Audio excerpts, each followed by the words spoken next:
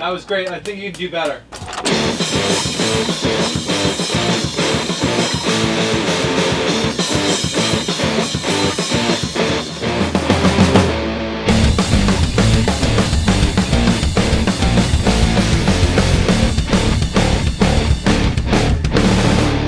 Point last year when I was making stuff. I listened to it one day and I just realized that it was wrong. I was estimating something that I liked listening to, not something that I wanted to be making. At first, it was as simple as, let's just write some heavy stuff.